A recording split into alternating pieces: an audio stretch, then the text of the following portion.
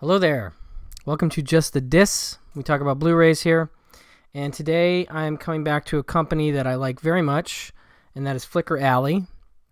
They've done a lot of wonderful film noirs in recent memory. I highly recommend Bitter Stems comes to mind in terms of recent Blu-rays, but No Time for Tears. There's a lot of good stuff coming out of them. Repeat Performance is a recent one I've talked about here on the channel. This is a new one as part of something they're calling Flicker Fusion. And this movie is called The Whistle at Eaton Falls. And it is from 1950 something, 51.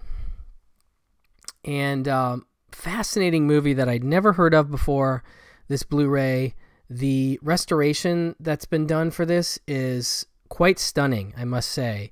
It is directed by Robert Siodmak, who is a big classic film noir director. You know, he did The Phantom Lady and just, you know, The Killers and just tons of sort of classic film noir. And this, while it is not a film noir, has a certain downbeat nature to it that makes me want to associate it with film noir a little bit.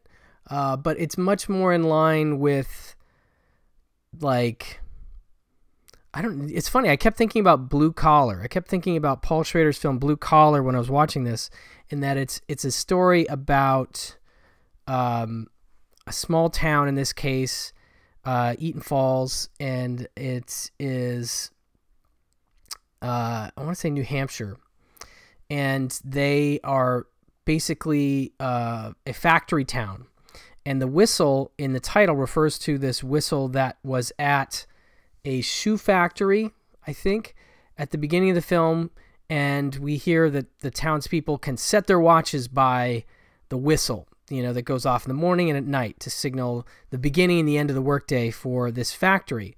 And what happens is that factory ends up going bankrupt. And there's another factory in town, and it's the Doubleday Plastics Factory. And they end up getting the whistle. Like, they literally tear down the whistle from the shoe factory or whatever and bring it over to the plastics factory. And now the plastics factory is the centerpiece of the town, and we come to find out that they are actually kind of in their own financial trouble.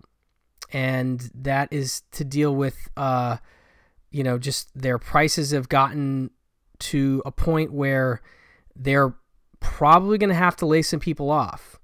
And so what you end up having is a, you know, labor versus management dispute. You have sort of a union versus management thing happening, and that's what made me think of Blue Collar. In fact, there's another side to that that sort of comes up in Blue Collar, and that is that basically what you have here is Lloyd Bridges plays a guy who is the head of the union at this plastic manufacturing plant, and he finds himself in a position at the beginning of the film to try and negotiate with management about this new thing they're trying to do, which is to bring in these new machines that will increase their efficiency and allow them to basically stay open. It's about being competitive, but it's also about the money that they save in order to remain, you know, a business entity that's open and working and able to pay its employees.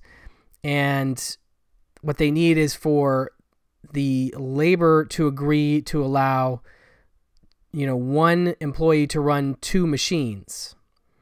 And this will also end up meaning they might have to lay off half the staff, which will then allow them to, again, reach a profitability that will allow them to stay open.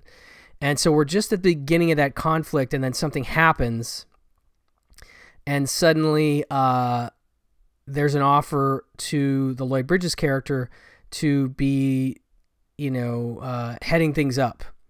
And so you get him suddenly going from the union side to the management side, and suddenly realizing, oh my gosh, there's so many complications involved here, whether it be from, getting a good salesperson that can, sell our product, that can then convert the inventory into cash that allows us to pay our loan, which is what we had to take out to get the new machines. And, we have to go and bid on a Navy contract, and that's all about, the lowest price. And, there's all kinds of these problems, including having some folks inside the union that are very anti-management. One of them played by Murray Hamilton, who of course is the mayor from Jaws. He's great in that role. And then, there's also like some folks within the organization that end up being problems in terms of they really don't care about labor. And so there's all kinds of, just conflicts and drama within this company that we get to see play out.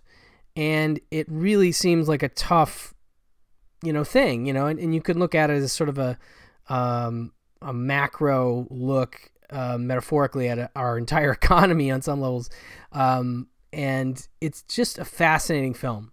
I thought pretty well done by Siodmak, and it is produced by this producer named Louis de Rochemont. And I didn't know that much about him, but he was this sort of heavyweight producer, a guy who worked with Daryl Zanuck and, worked, independently, and in this case with Columbia. This opens with a beautiful Columbia Pictures logo. Again, the restoration will be evident from that very first frame. But, definitely a guy that seemed to take a lot of credit for a lot of the work he did, and rightfully so. Apparently he had a great sort of nose for material and wanted to do interesting and socially conscious films in some cases. And so he looms large over this production, I guess. There's a great commentary track on here. There's actually a few nice features. Commentary from film historian and author Alan K. Rode, who I'm a big fan of and who has done a great deal of work on noir films and just knows his stuff. Gives a great history to the film, talks about Louis de Rochemont's relationships and his progression as a producer, some, slight conflicts between him and Robert Siodmak, and just lots of great stuff. Rode even has a point of view as having been a factory worker in the 70s, and so he's able to comment on some scenes that he finds to be maybe not realistic, and some that seem to play out more so in terms of the spirit of what he dealt with in terms of his union experiences. Then you have Louis de Rochemont Remembered, a personal reminiscence from the grandson of L. Pierre de Rochemont. Insights into the restoration, a demonstration of the digital restoration and reconstruction process, isolated soundtrack. Carlton Carpenter sings an archival audio recording of a couple songs. Booklet essay, an excerpt from Richard Kosarsky's Keep 'Em in the East, Kazan, Kubrick, and the Post-War New York Film Renaissance that covers Louis de Rochemont's career during the time Whistle at Eaton Falls was produced. So you get that. You get a nice little booklet. I know we like our booklets. And, yeah, it's also got an early performance by Ernie Borgnine. I believe his first role, technically, according to Alan K. Rode, but the film he did after this was released first. But sort of his debut, and he's got a decent-sized role as one of the labor guys in this. Anne Francis is in the film. It's got Dorothy Gish. She's plays a very big role in the movie as well. And, yeah, just a really fascinating look at, this little town and the difficulties of running a factory and just a business in general.